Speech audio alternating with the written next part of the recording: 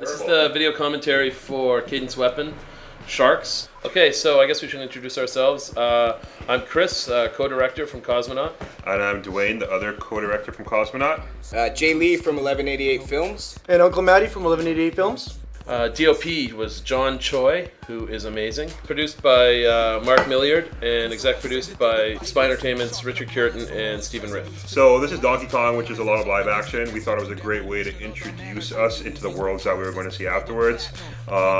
Just wanted to get a real question in the minds of the viewers and be Sort of what the hell are we watching? What the hell are we watching? And then surprise them with each corner. This scene was pretty cool because we had an idea for it and we boarded it and we kind of saw it, but didn't really prepare you for how odd it was until you actually shot it.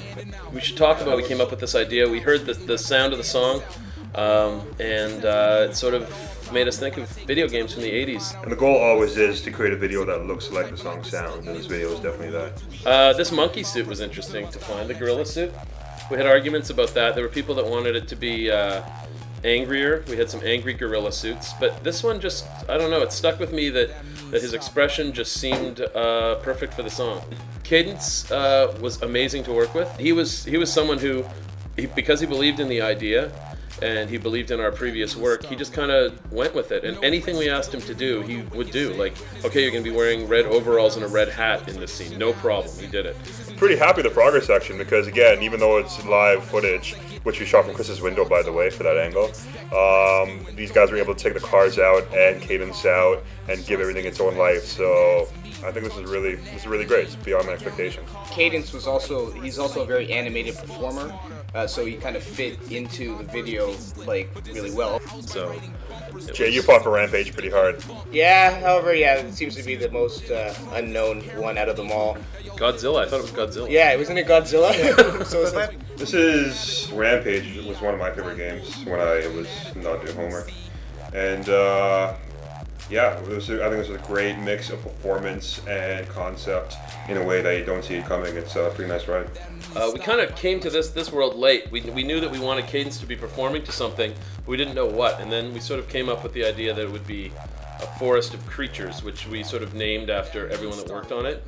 It's Double Dragon, but it's also the angle that we use for the first shot is from Bad Dudes. Bad Dudes. Bad Dudes. it's almost an amalgamation of a whole bunch of video games, Street Fighter and Bad Dudes, and Yeah, actually, the best part about that was when they come in and they're flashing. Yeah, that impressed me so much when I first saw that. That was the clincher. Like, okay, yeah, we're playing Double Dragon here. Finding this location as well as our hallway all in the same place was pretty awesome too. This background could not be any more Double Dragon.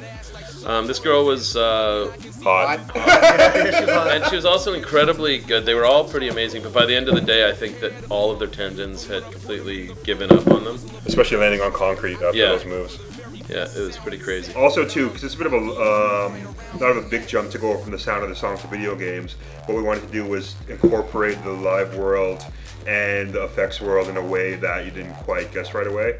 So we're pretty happy with the way that turned out. This is my favorite. This was nothing to do with Dwayne and I. The Let's Break, completely 1188. And when I saw this the first time, I was like, holy fuck, has this video been nailed now? So this was way beyond my expectations too, because when we'd first sort of seen this, we had no idea how to make Cadence and DJ Weasel actually win the fight, because if you saw the footage of them punching and things, it sort of seemed like the first time maybe they'd thrown punches. Actually, Cadence was great from the beginning, because when we presented this idea, it was just really in pieces and not really a full treatment.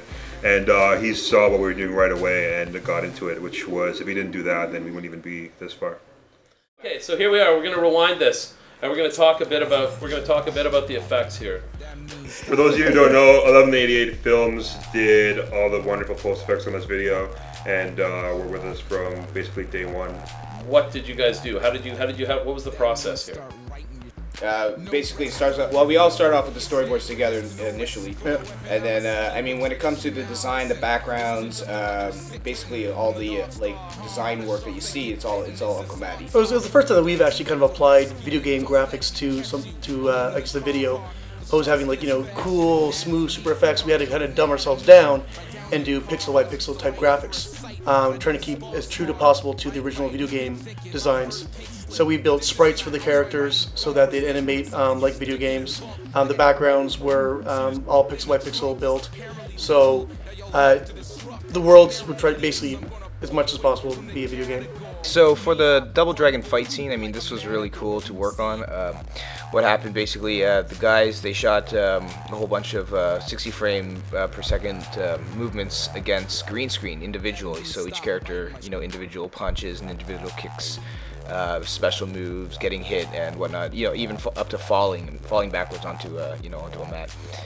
And you know, we brought that in to Final Cut and just basically had to go through it all frame by frame, and then kind of assess which frames in order would make good sprites, and then, you know, tweak those, key them out. And then from that point, it was just basically taking what we had pre-planned on paper for the fight and the sprites, throwing them into the video, and then just getting the characters to kind of act and react with each other based on what we had already, you know, planned out. There was a lot of tracking.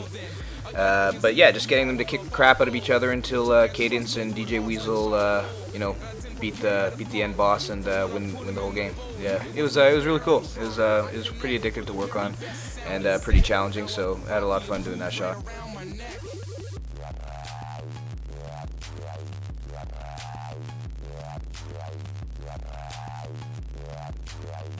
That means stop biting my I didn't want people to be scared of the gorilla.